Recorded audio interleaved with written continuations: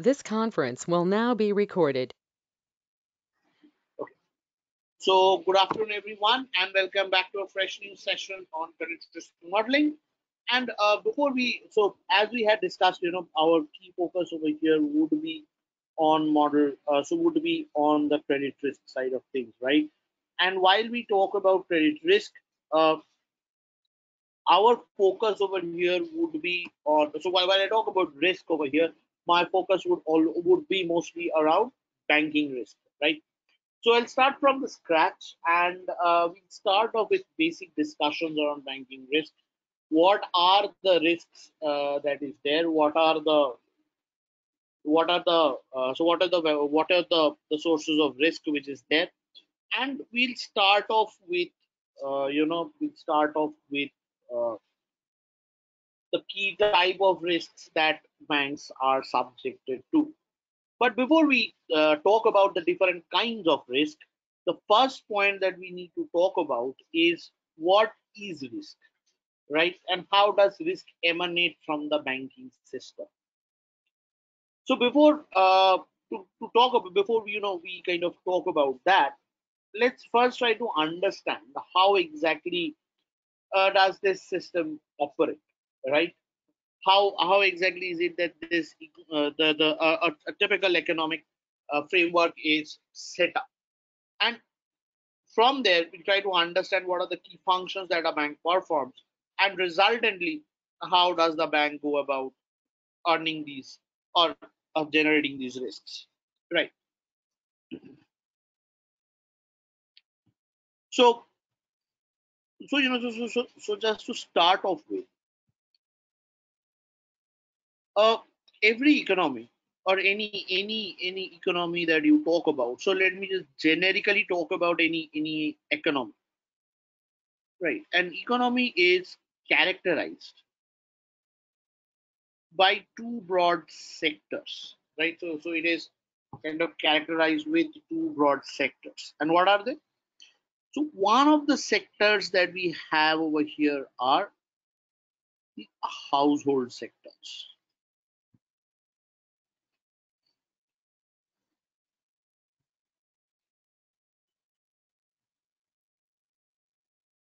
The household sector. The other set of sector that I have over here is the business sector. What you have is a business sector.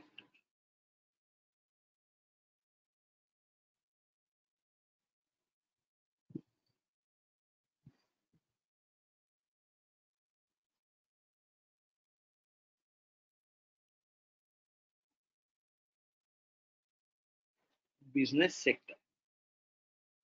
Now, when I talk about the household sector and I talk about the business sector, so basically the question that comes out over here is, so what does this household sector have? What does this household sector do?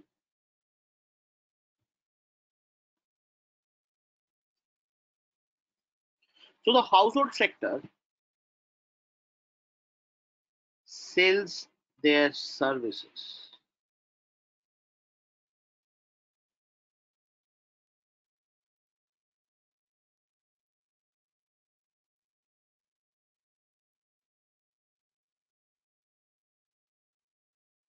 Their services.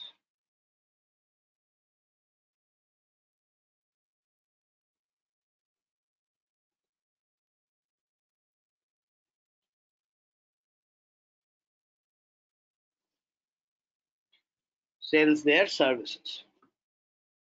And in return for their services, what they get are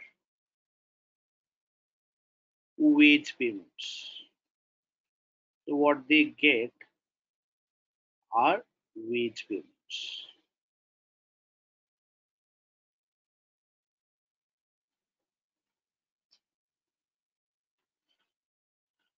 Right? Or as we and these wage payments are nothing but this is their income which they have earned.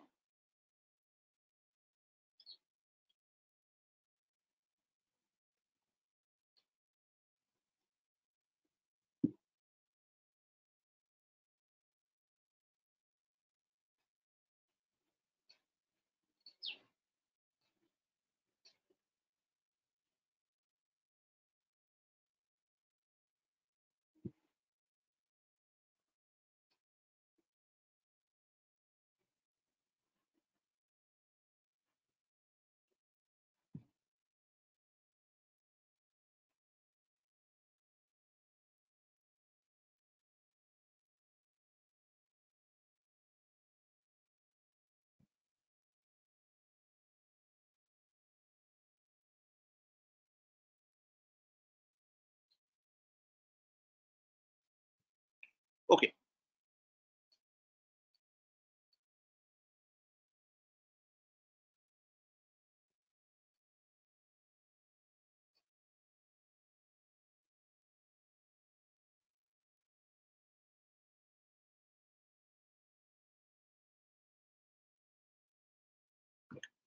So they get the wage payments. Right. Now these wage payments, as we can see, has two parts. Number one is consumption.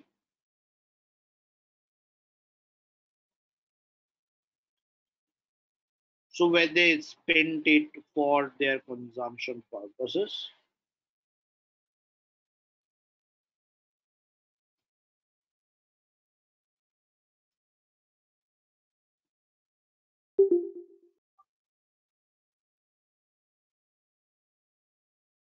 So I'll not use the term consumption purposes and use the word consumption expenditures.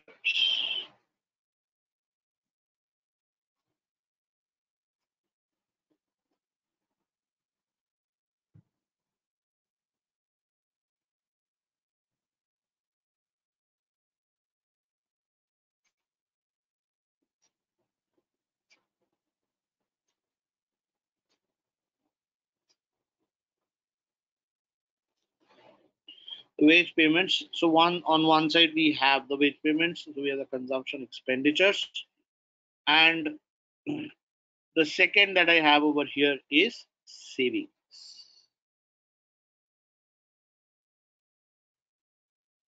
Right. So this is what the household sector does. Right. So the households in the household sector, so you have that they are the ones who are selling their services, right? And they once they have sold of their services, they get the wage payments in terms of that, and there is a consumption expenditure and savings. Right. Okay. Now these savings would obviously go into a bank, right? So basically, these savings are nothing but sources of funds for the bank. So these savings are nothing but the sources of funds for the bank.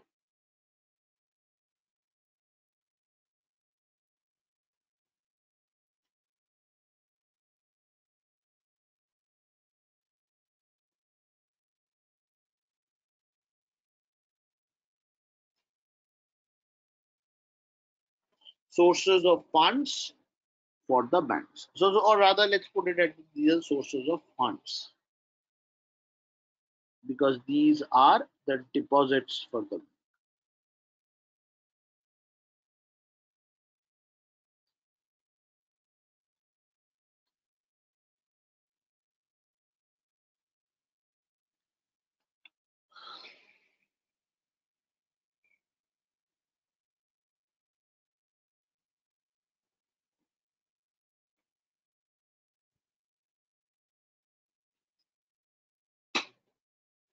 Right. So this is how household sector operates.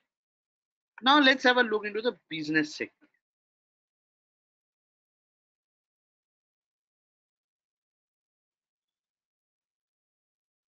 Right. So what the business sector does is, on one hand, the business sector takes or purchases the the services of the household sector, and it pays out the wages of the.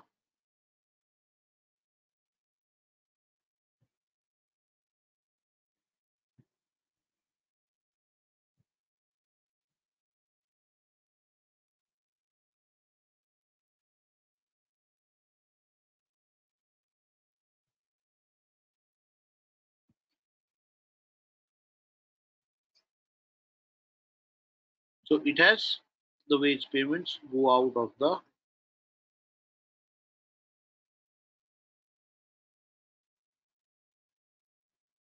Right. So over here, I have two parts. So one, on the one hand side, I have the one who sells.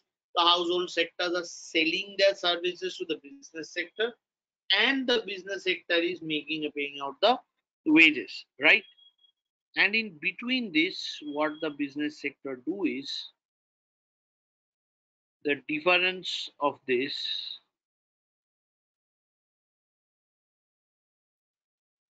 The business sector makes a profit,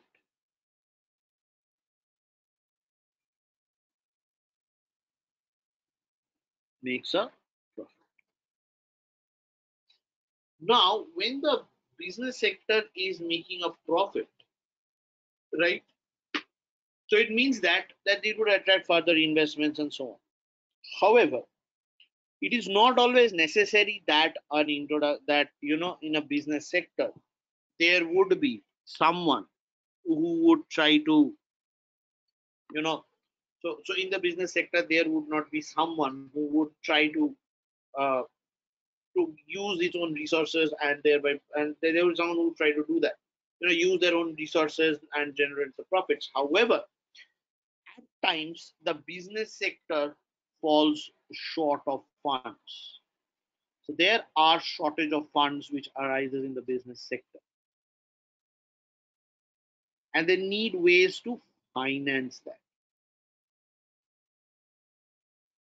Now, why is there a shortage of funds? Because there is a great amount of work coming in which requires investments, and maybe the business does not have that amount of investment at that point of time.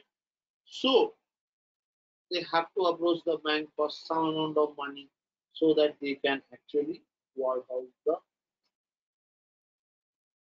process, right? So that they can carry out their ventures. So when I talk about this, so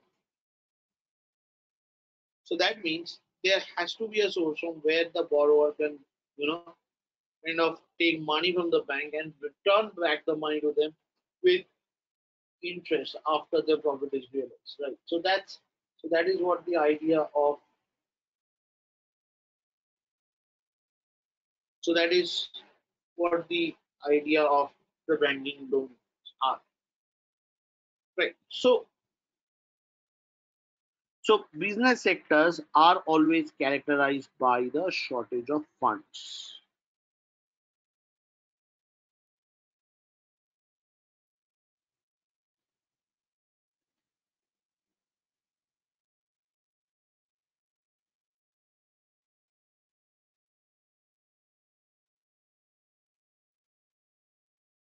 So there are certain shortage of funds.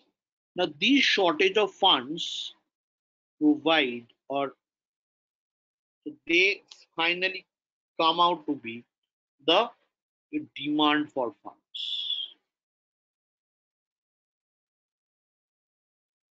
The demand for the funds.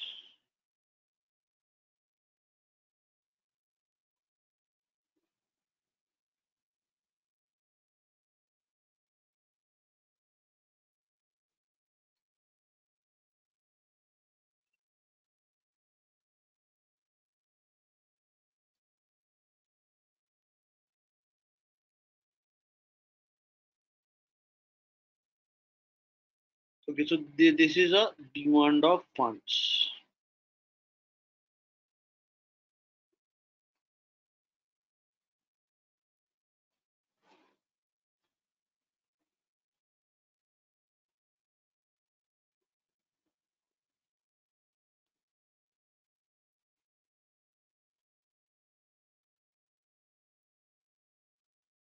Okay, so I have the demand for funds.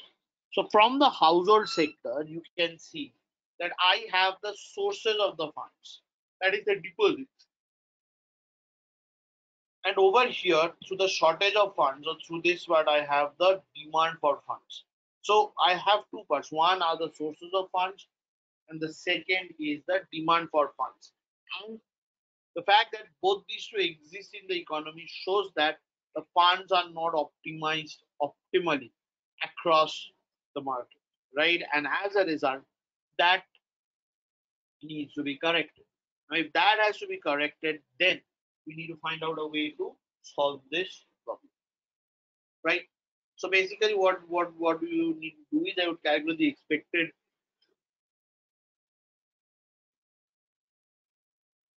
I would look into the excess demand, the expected excess demand, and from there we can find out a way of moving from the excess demand to the excess supply side. So over here I have the demand for the funds and I have the supply of the funds.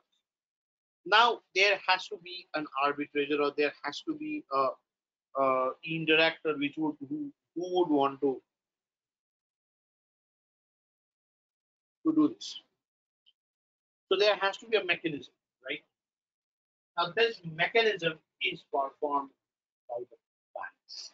The banks facilitate the inflow and the outflow of.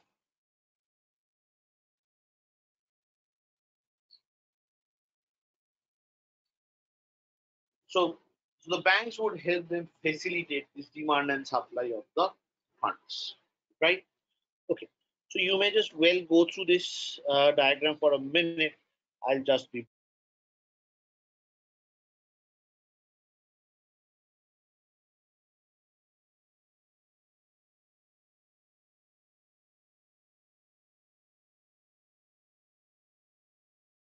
This conference will now be recorded.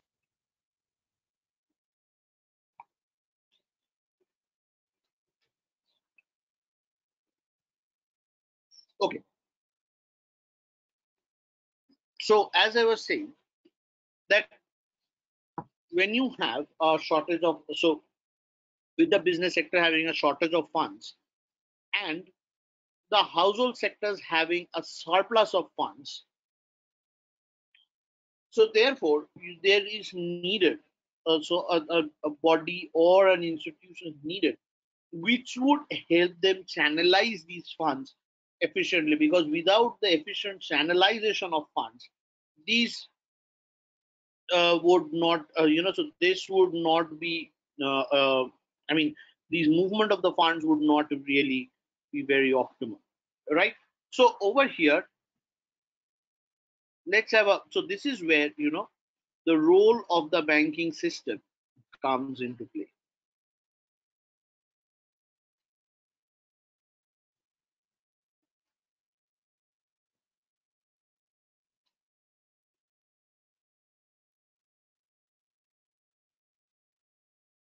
The role of the banking system comes into play.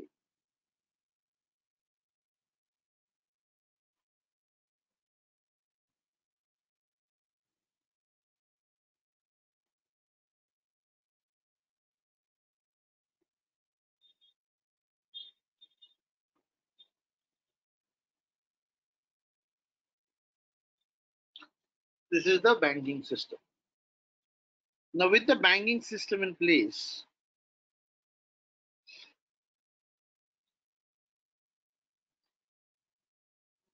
we have the savings being put into the banks by the household sector, and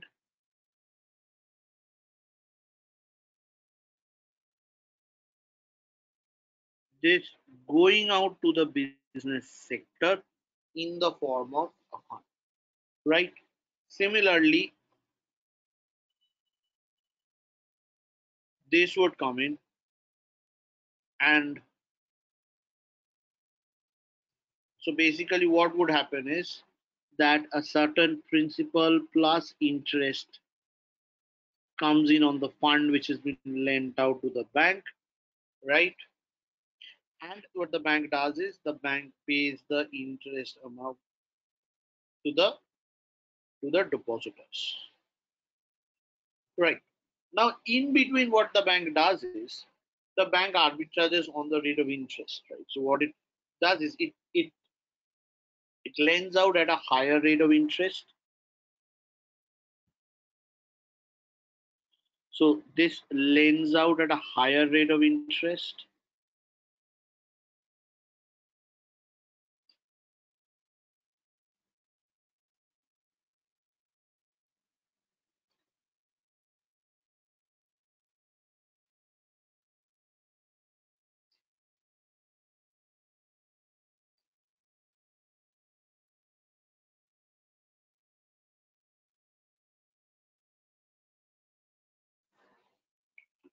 So lends out at a higher rate of interest.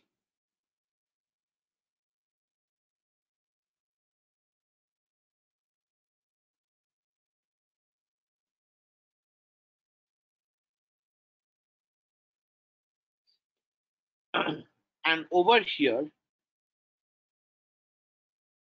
pays a lower.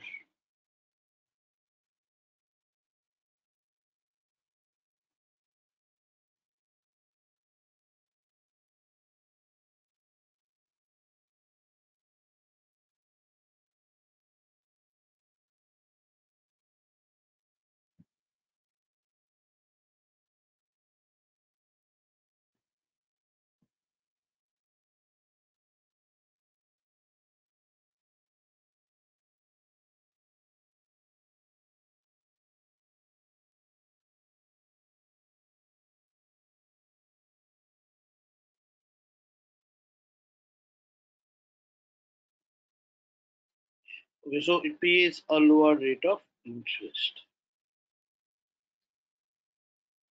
Right. So over here, well, the first thing that I see over here is that it lends out at a higher rate of interest and it pays a lower rate of interest on deposits. Now, this is where the bank earns its income.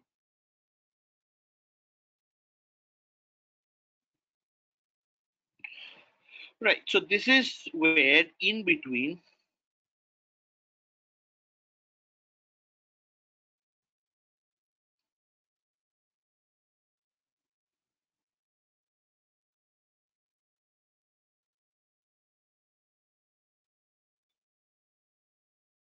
so the differential is the bank earns interest income.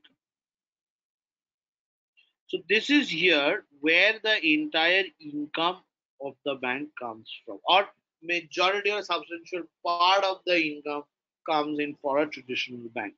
Bank earns a maximum of.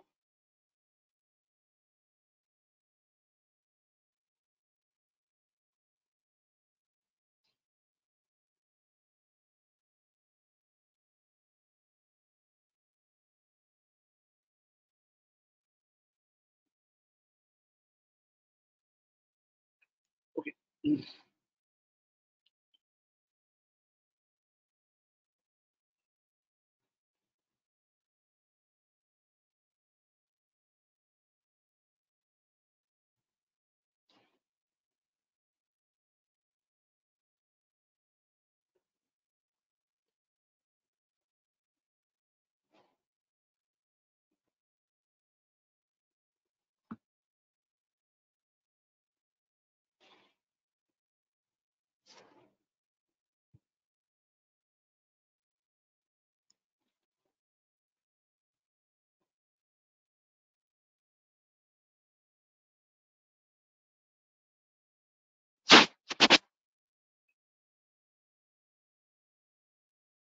The bank earns a.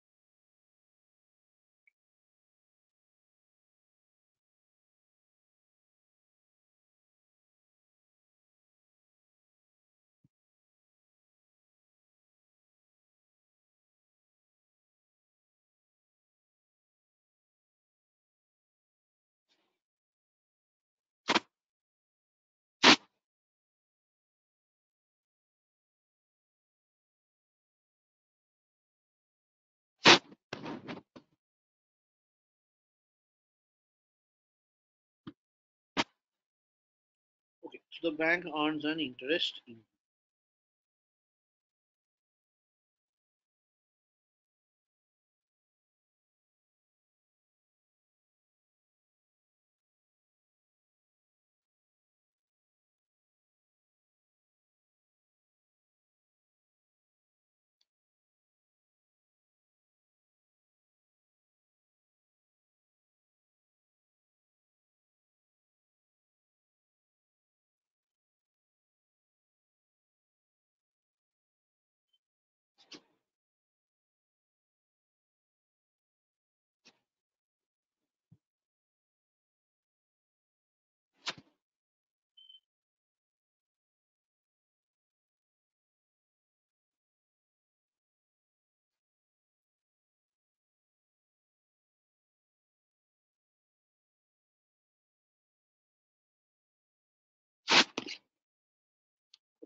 So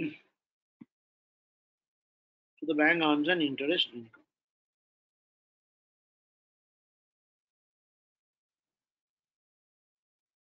Right. Now, when the bank earns an interest income, right? So over here, what we need to understand is that so when the bank is earning this income adds to the cash flow of the bank, right? So it adds to the cash flow of the bank. And when it adds to the cash flow of the bank, so there are certain points which needs to be taken care of. That what if the cash flow of the bank, so what if the interest payments get deferred? If the borrowers do not pay the loan in time, then what will happen? So under each of these cases, the bank's net income will get affected, and also what will happen is that this cash flow of the bank will get impacted, right? This therefore in this banking system, right, the risk will arise when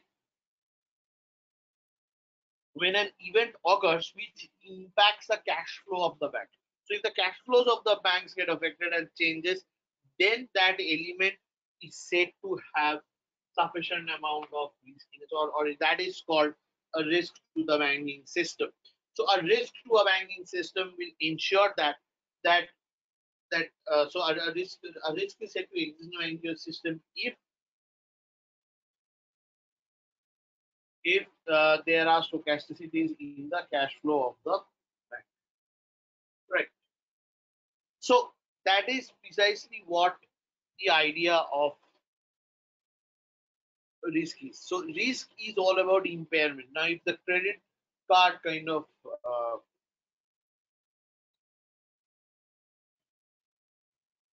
yeah, so especially so let's say the credit that we have over there in this particular example, right, had been judiciously given to people other than people who would be who are less likely to be defaulters compared to people who are more prone to be defaulters, right? So that's basically the objective of this flow diagram. So what we need to do over here is when we are studying these basic guidelines and all these points are taken there, right? So there are a few important things that we should keep in mind. That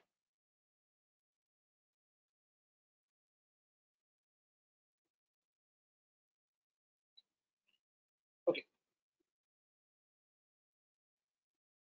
So there are a few points which we should keep in mind, right? So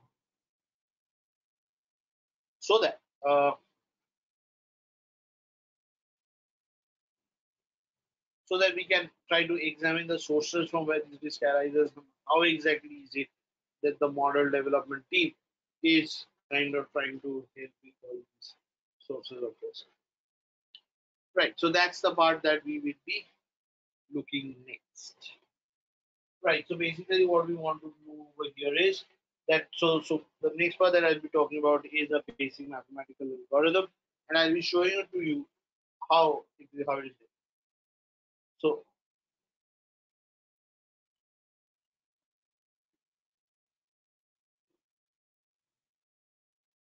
okay,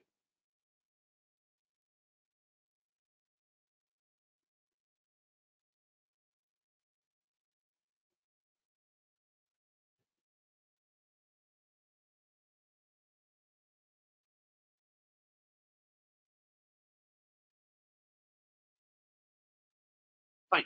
So now the next question that comes out over here is that if there is this risk, how is it that we will model this risk? How can we model this risk mathematically? How can risk be modeled or represented in a mathematical framework? So we do that using the concept of probability, right? Okay. So before we move on, just have a quick look into this graph, into this flow chart, and then I'll start talking about risk, uncertainty, and the role of probability in that. So we'll have a very small discussion around that. Then from there we'll move on to talk about the key sources of banking risk. So just have a look through this diagram for a minute and then we can.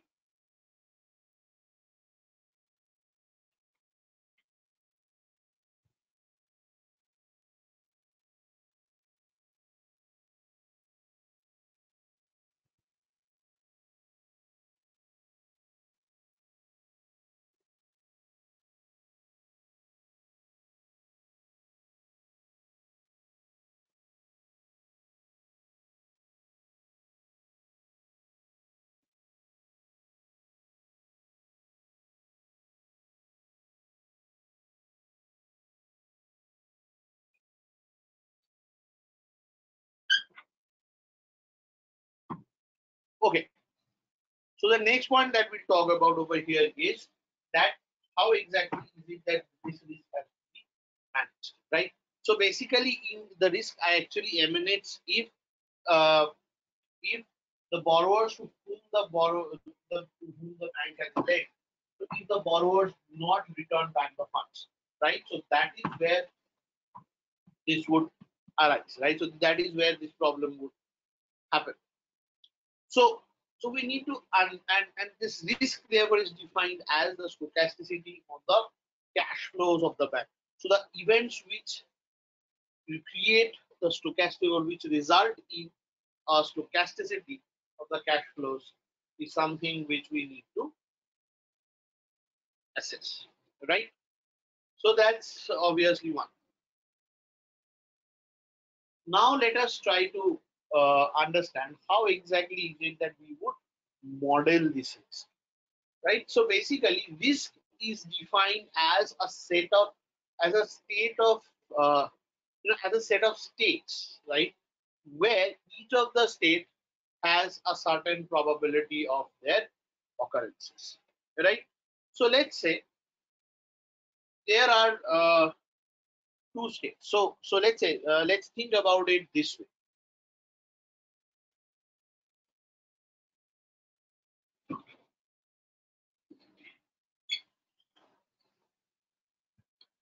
Let's think about it this way.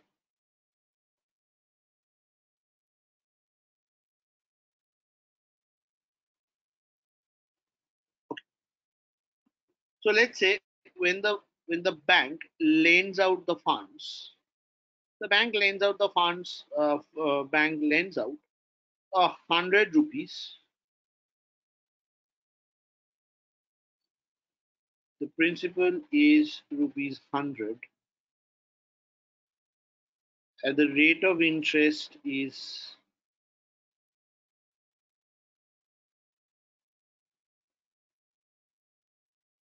5%.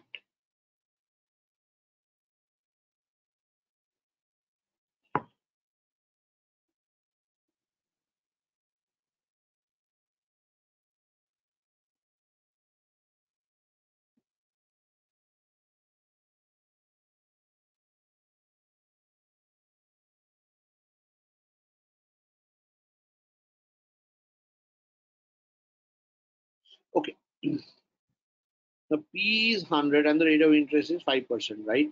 Now there are two things. Now there are two possibilities. First possibility is your state one is state one. It is the no default possibility.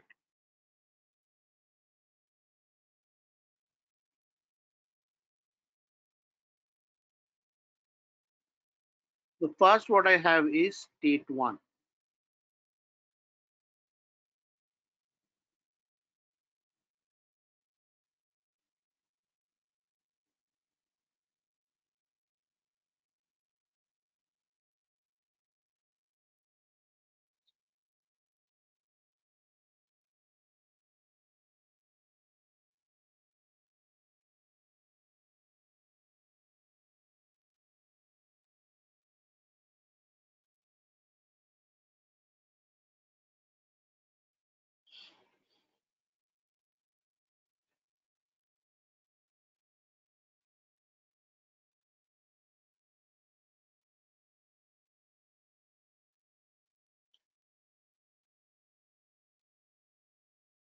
Okay.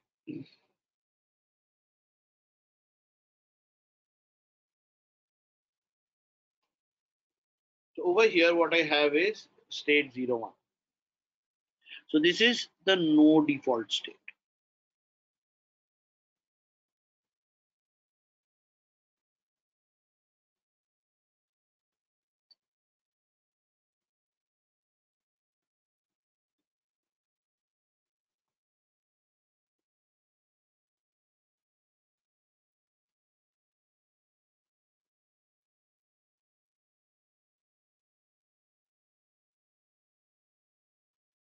Right. So state 01 is this, and then what we have is a no default state.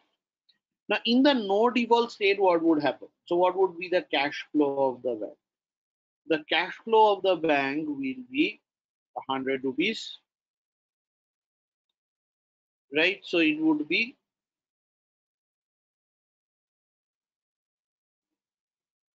pi, or the profit over here is the principal is 100 and the principal plus the interest amount is 105. So the payoff that the bank receives is 105 minus 100. So that is rupees 5. Now let's say the default state. In the default state, we assume that none of the assets are, so none of the assets are there. I mean, none of the assets are there in the sense that the borrower has been a default.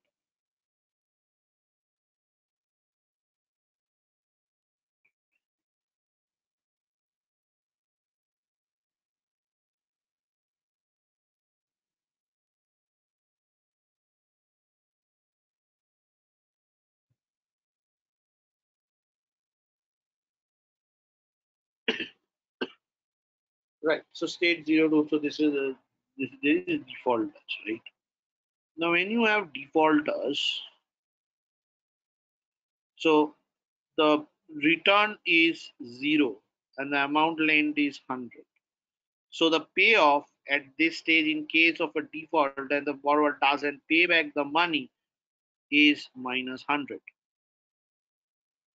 Now if I have this case, so now if I see this, that okay, the node at the no default state pi is 5 and at a defaulter stage it is the pi is minus 100. So then what we have over here is that I have these two payoffs, and corresponding to each of these two payoffs there is an assigned probability. So this is probability of state 01, and obviously which belongs to 0 comma 1, and this is probability 02,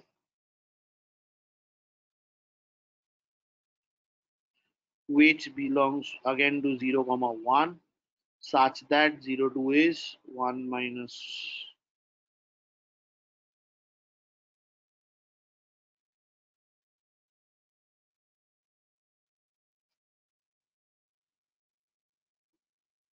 such that P02 is equal to 1 minus P01,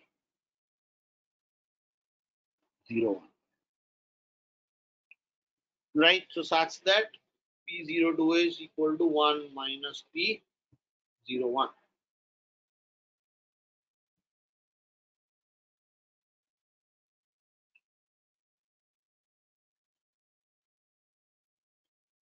Right. So this is something that we have over here.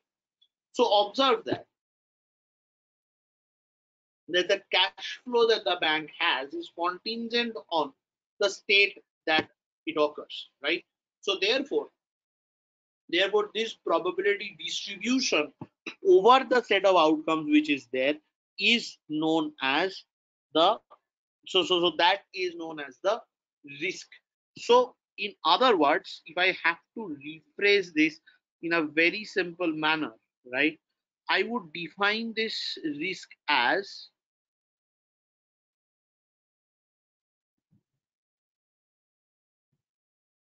I would define the risk as a probability distribution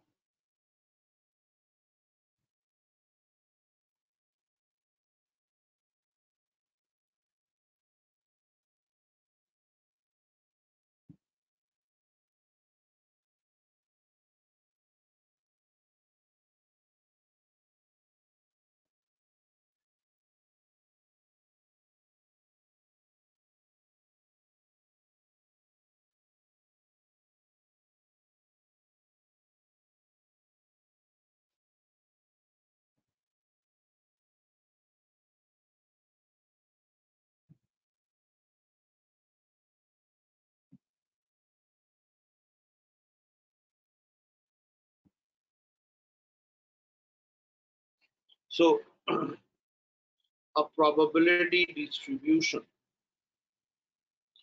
over the loss outcomes. So the it's 4 o'clock.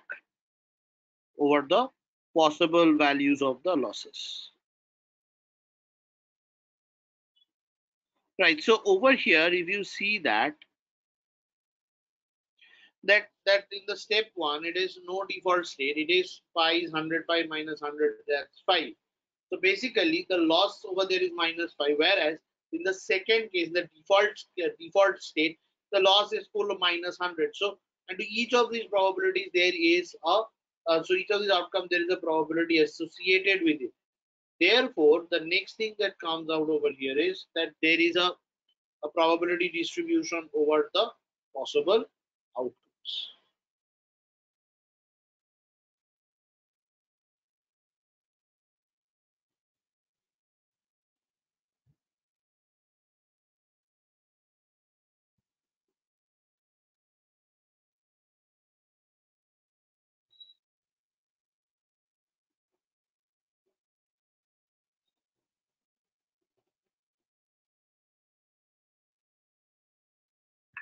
Right. So over the possible loss outcomes.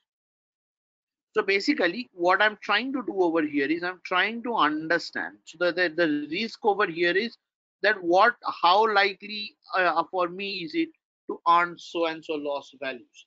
Okay, so if there is a so better the borrower is, lower are the chances of the losses, and whenever the profit occurs, it is a negative loss. So basically, what we are looking at, so a risk that the bank, so the risk that a bank is exposed to, right, can be captured through the loss distribution of a bank, right? So basically, I can say that the risk that the bank is exposed to can be captured through the loss distribution of the bank. Risk to which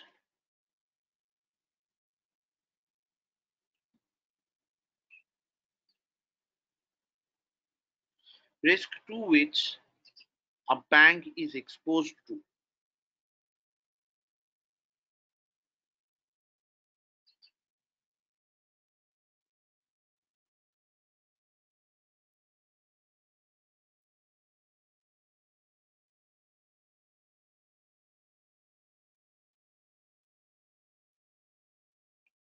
the risk to which a bank is exposed to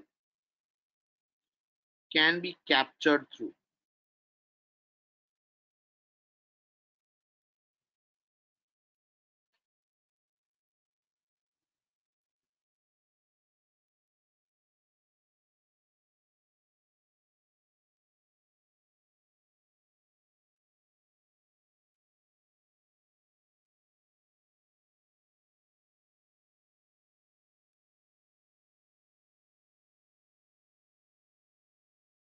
so risk to which a bank is exposed to can be captured through the loss distribution.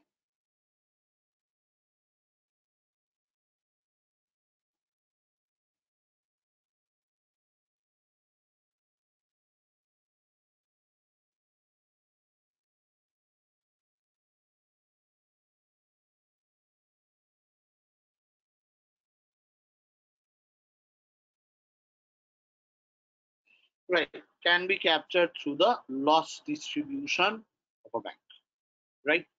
Okay, before I move on, though this part is very basic, is this part clear to us?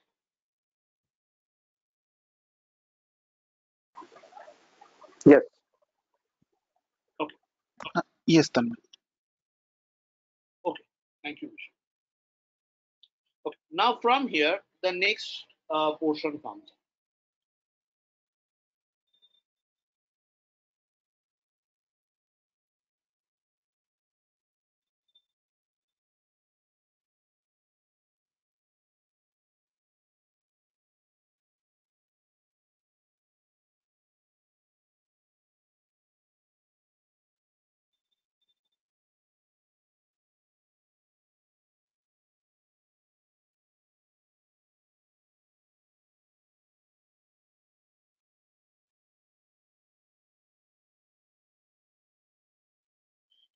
Fine.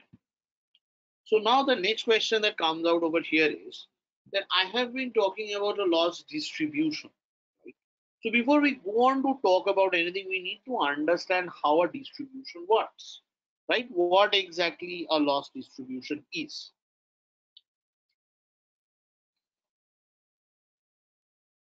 So first of all, when we talk about distributions,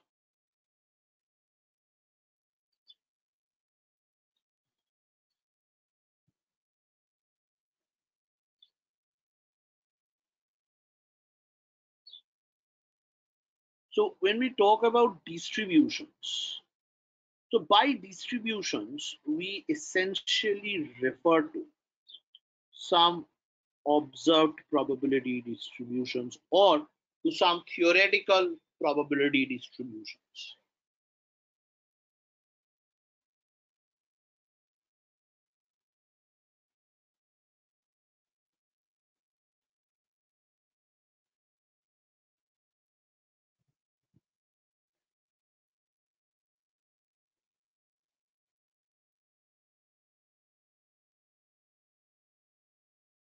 We're talking about distributions.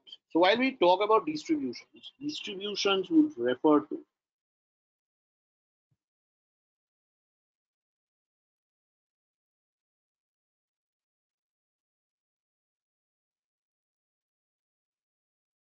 empirical or observed distributions,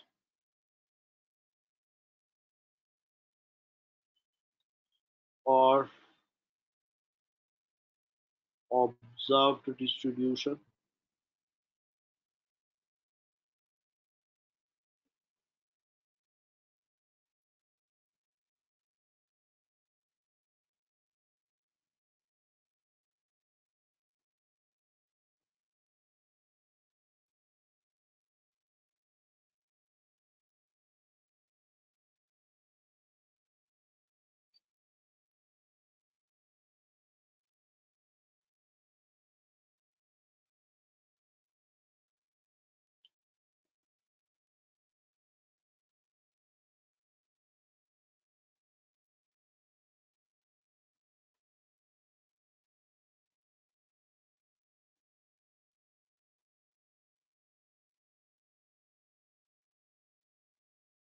empirical or observed distributions. And the second type of distributions are theoretical probability distributions.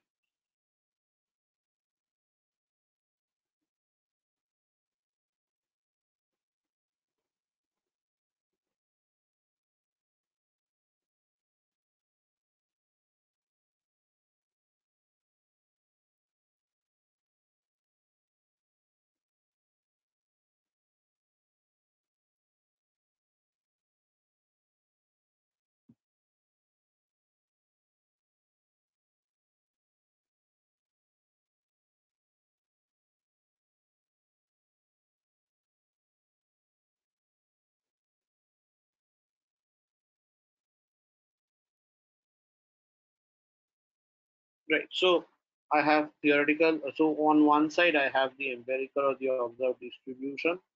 And on the other side, what I have is the theoretical probability distribution. Right.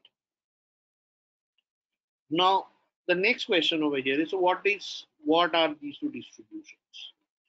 Now, a very common concept of this, one very common concept of distribution is that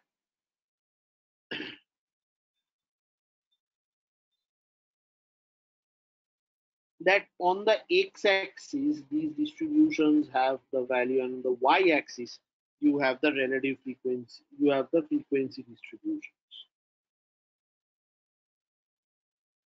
So over here x, so over here you have the variate,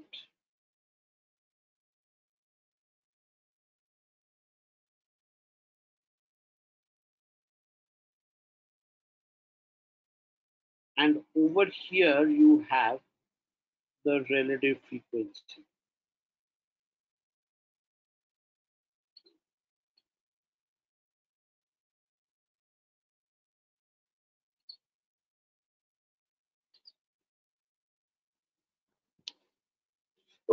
So over here, so if it is an observed distribution, right, the y-axis will contain the relative frequency distribution, right? And if it is a theoretical distribution, this y-axis will contain the probability figures, right? So let's say there is a distribution like this. So basically what it maps over here is it maps the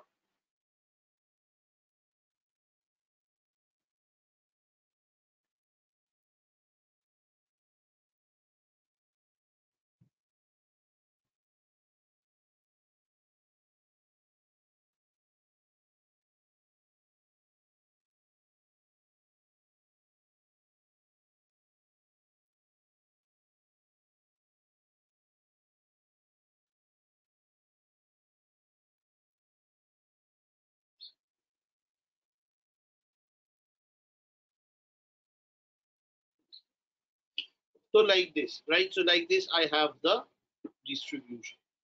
Now this distribution is a observed distribution or an empirical distribution, right? So why am I calling it an empirical distribution? I am calling this an empirical distribution because on the y-axis what I have is the relative frequency distribution,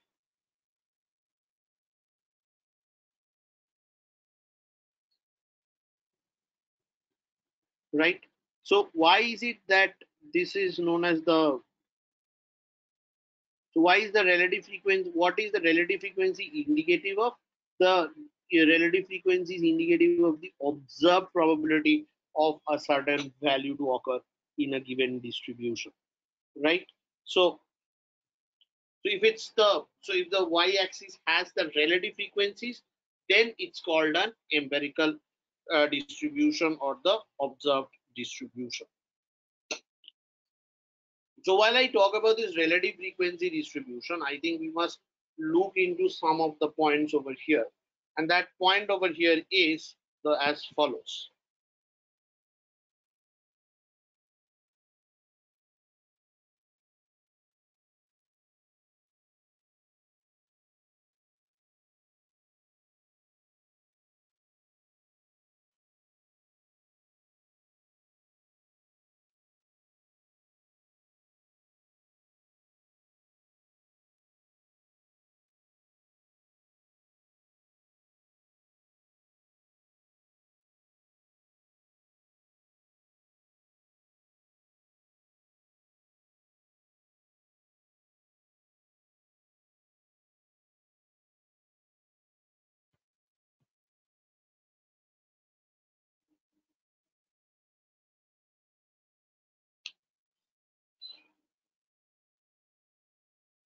Okay,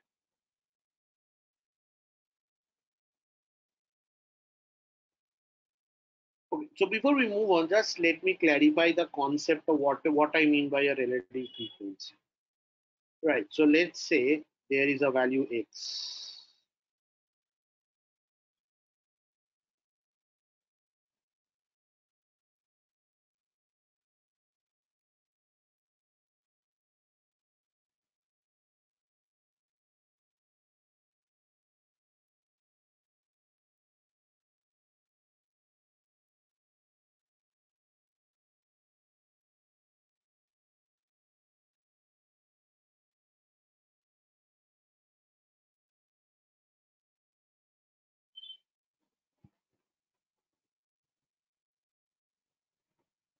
Okay, so f1 is the frequency of,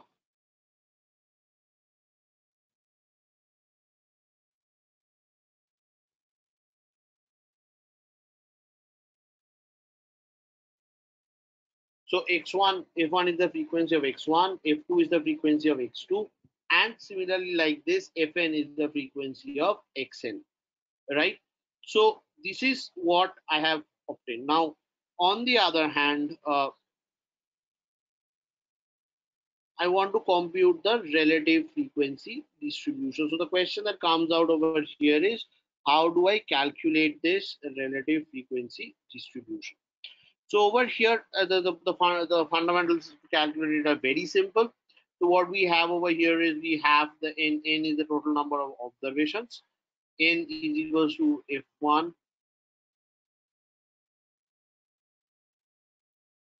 plus f2 plus fn. So this n is nothing but the total number of observations.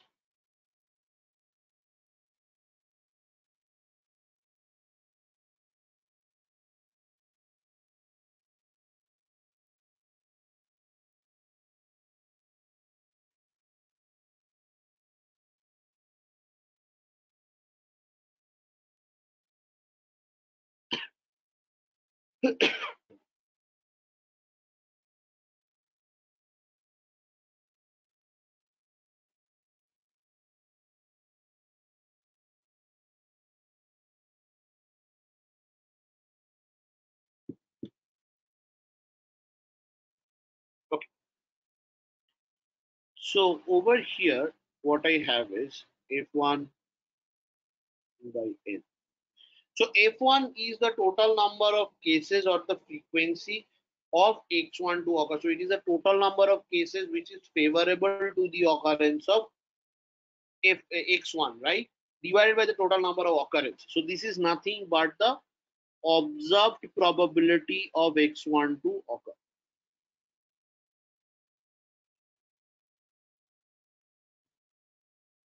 Probability of x1 to occur.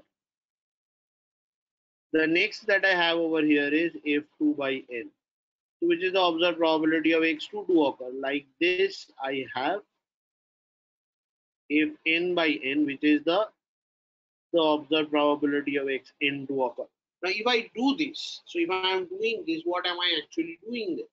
So I am just plotting the relative frequencies on the y-axis and the values on the x-axis, and that is giving me the distribution. So in a distribution on the axis, what you are actually plotting is the relative frequency or a measure of probability, and on the x-axis you are plotting the values of your variable, and it shows that how exactly is it that the values are distributed, or how frequently is the values likely to occur in the given distribution, right?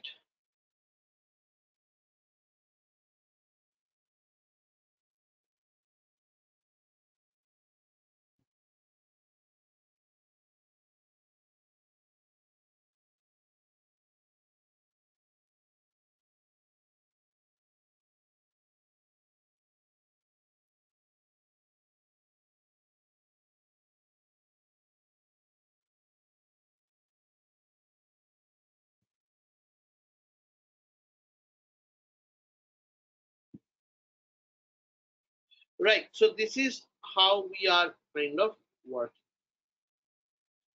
So is this part clear to us? Any questions up to this point?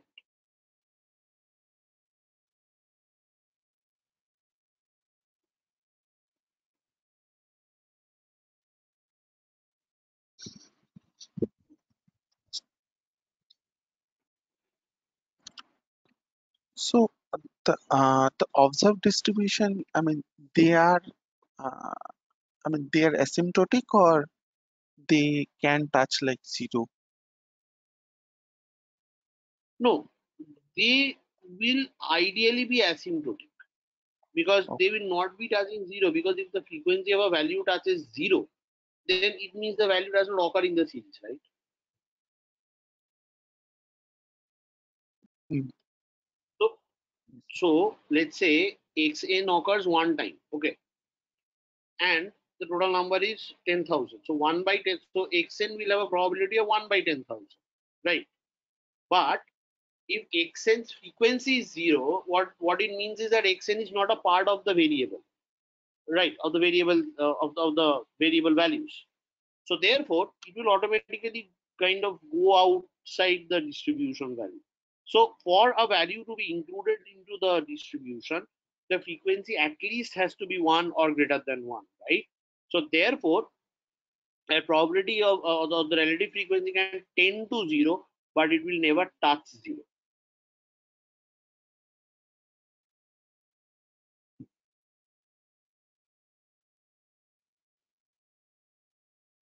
Right?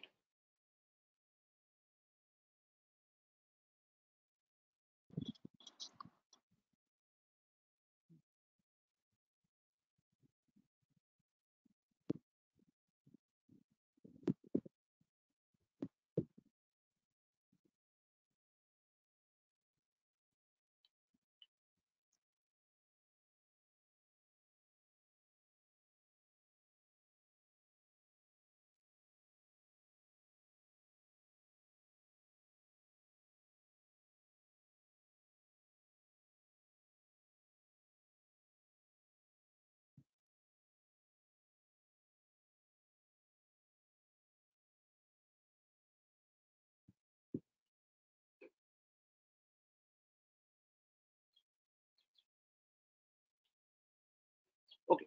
So, Vishnu, does that answer your question? Yes, it does. Okay.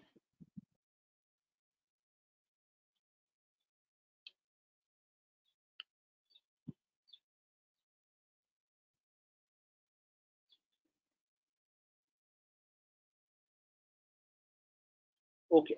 Fine.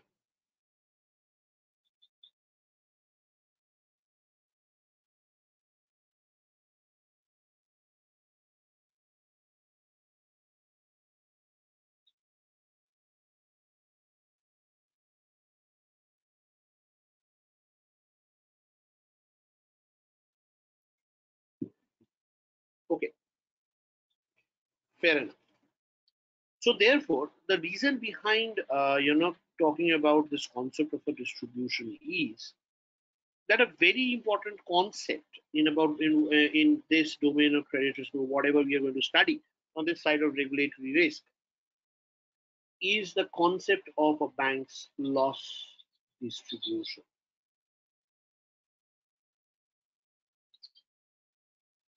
The concept of a bank's loss distribution.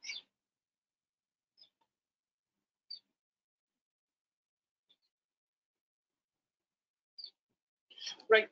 So as I talk about loss distribution, right?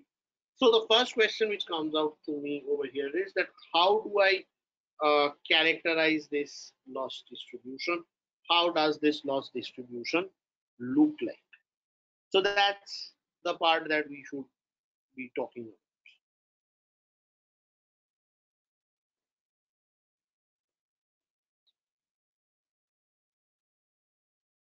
Okay.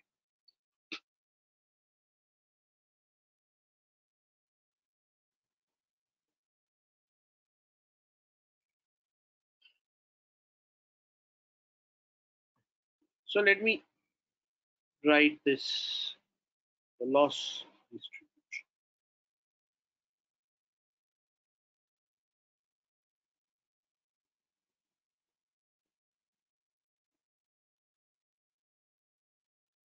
Now, when you look into the losses, right, so there are always two kinds of losses that a bank is always exposed to. One of the set of loss is the expected loss, which is mostly the portfolio loss, which arises from the portfolio or from the bank's transaction behavior.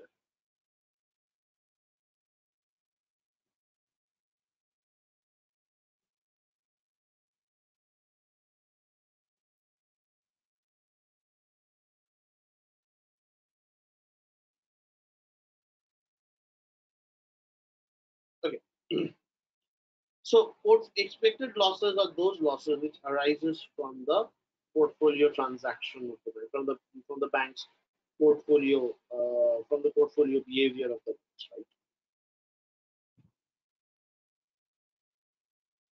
right?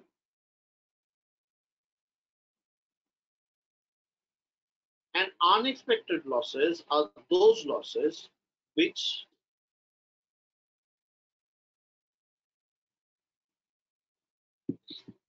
So, and unexpected losses are those losses which are not within the portfolio behavior of the borrower, right? So, it is outside, it lies outside the behavior of the bank, right? So, it lies outside the purview of portfolio losses, right? So these do not arise from the bank's risk management strategy. So let's say suddenly there is a war, or there is a, a depression, or a recession which breaks out.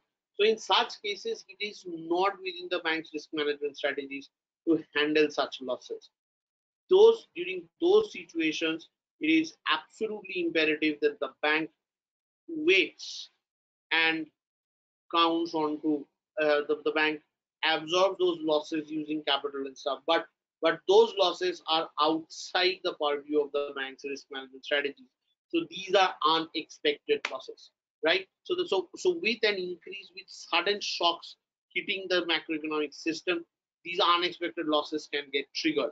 Therefore, the key role that you need to play in this exercise is to ensure that yes, this is something that we would like to play. So this is something that we would so this is something that we may be facing, things like that. So in the unexpected losses, the banks are not equipped with I mean, the unexpected losses of a bank do not arise from within the bank's risk practices. They are some extraneous or exogenous shocks which hits the banking system. However, these shocks are so critical that even though they occur very rarely, but they can still impact. They can actually bring huge exposure losses for the bank, and hence the bank needs to be adequately capitalized. So one such example was the 2008 global financial crisis, right? So that is one thing which needs to be taken care of, right? So while we talk about this loss distribution, right? So generally, how would the loss distribution of a bank kind of look like?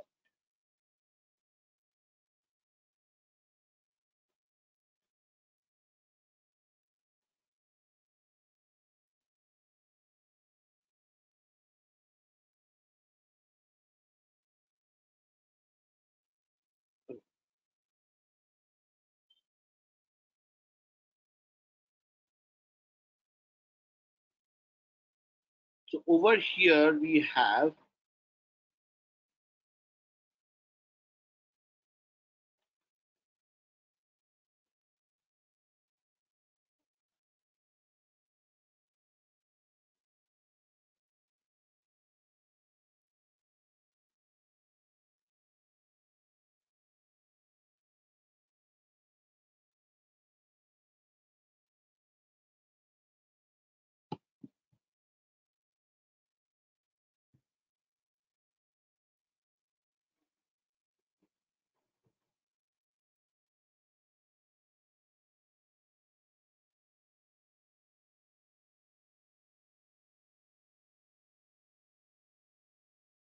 okay.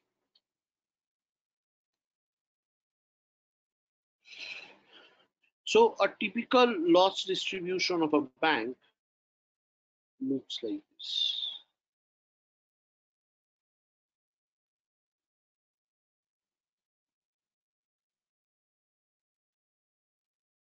right? So this distribution, if you can see, is kind of, it's not very symmetric, right? So this distribution is called an asymmetric distribution or a skewed distribution.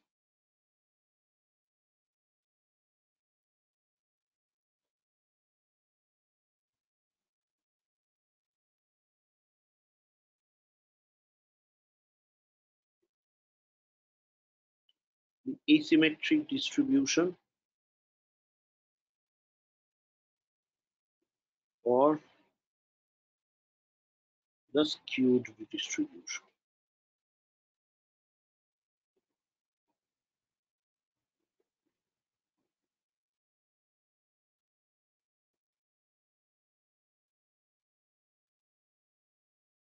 or a skewed distribution. So over here, what we are trying to do, we are saying that over here I have a asymmetric distribution or a skewed distribution.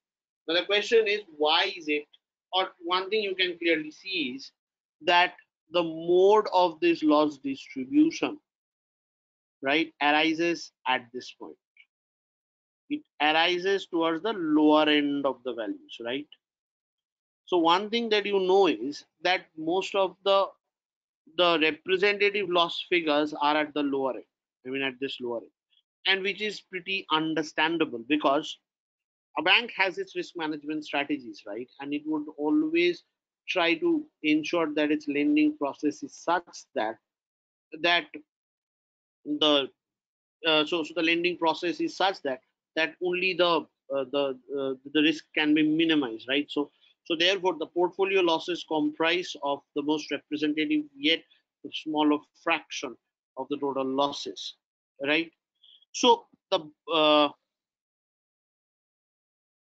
the expected losses of the bank or the average loss of the bank, right, is identified by this, right? Because it's a right. So this distribution, if you see that most of the representative values lies to the left hand side of the distribution.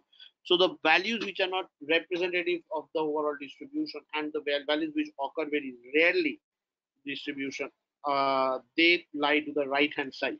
So therefore this distribution is called a right skewed distribution.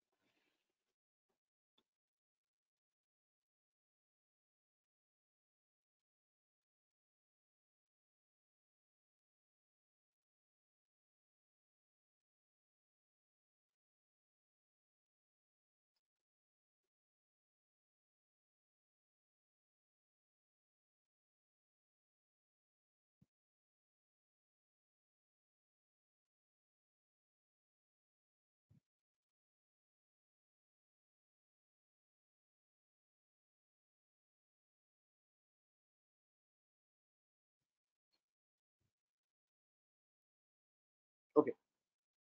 So the expected loss, so this distribution, right skewed distribution, right? Now this expected loss that I have over here is the portfolio average losses, right? So when we talk about expected losses, I'll come to talk about this. What exactly is it that I mean by the expected losses, right? So this expected loss is nothing but the long run average loss. So I will define why is it that I'm saying that this is a long run average loss. I'll kind of talk about that. But as of now, observe one thing, that this expected loss over here is like a data, right? So it's like long run. So this is a long run average losses.